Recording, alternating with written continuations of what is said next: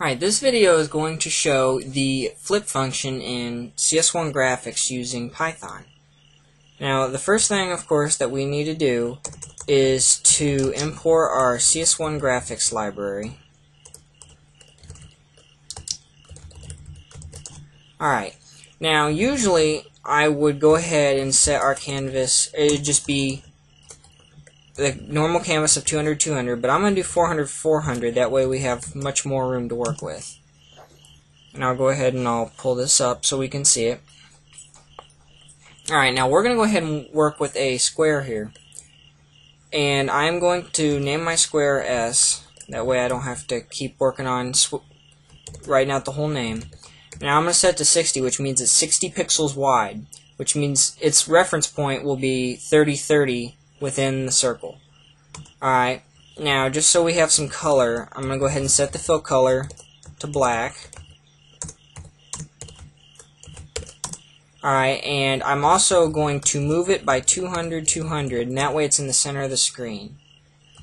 And now that I have it moved and the color set, I'm going to add it to the document. Now, at this point, to actually flip it, we will do the name of the object, which is S, dot flip, and then empty parentheses.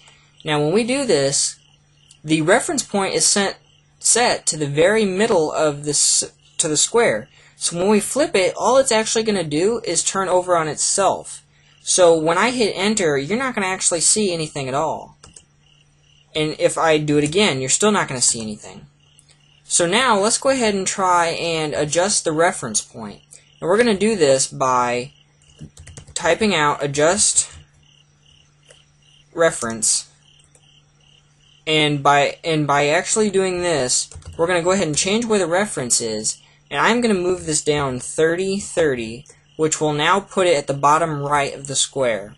So now when I flip it, you'll see that it actually turns over instead of just in the middle and not moving at all, and I'll show you again.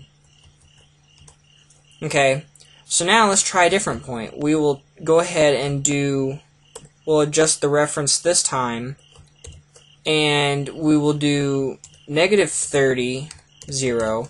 This will put us at the bottom middle. So basically we're in the middle of the square, but we're at the bottom this time. Alright, and we'll see what it does. Now notice it doesn't do anything because it's trying to flip on that vertical line. And because that vertical line is in the middle of the square, even though it's on the bottom now, you're not gonna see any difference. Alright, so now let's try another one. We'll go ahead and adjust the reference again once my little window pops up here, my cheat sheet. Alright, and we're gonna set this another -30, 0.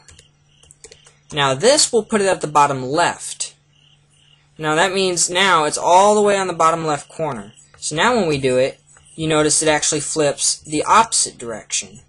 Now flip's kind of a tricky thing to mess with. It's hard to explain. The best thing is to actually just get into Python and try it yourself.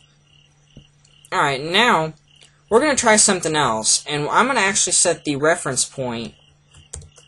I'm going to actually move it by 120 and -30. Now where this is actually going to put it is up at the middle of it's going to actually be in the middle of the square, but actually 60 to the right.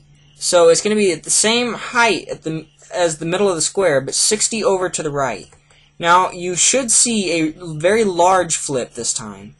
And see how it's very large? And I'll do it for you again. Alright. And with any other thing, you can actually make this a loop. And by doing this, we'll set our variable equal to 0. And we will tell it while x is less than, we'll go ahead and do 20. That way you get to see it a couple times. And we will say while x is less than 20, we want our square name S to flip. Now, since that reference point is still set that way, it's going to flip big. You're going to see the difference. Now, here's where I actually messed up at. I need to delete this. Now, before we do anything, after the x equals 0, we need to do our time function. So we need to do from time import all. Now we could have just done import sleep, but this way it'll let us import everything. Alright, now we can go ahead and do while x is less than 20. And we can go ahead and do our loop. We can do s.flip. Alright, and now we want it to, now we don't want it to sleep for too long because we want to be able to see the difference. So I'll do 0.2 of a second. I'll let it sleep for 0.2 of a second. And of course, so that it'll end and not go on infinitely, we need to set x equals to x plus 1. That way when it gets to 20, it'll stop. Now when I hit enter, if you watch my graphics canvas, it'll flip 20 times back and forth and then stop where it originally started. And that is the basics of using flip in the CS1 graphics library.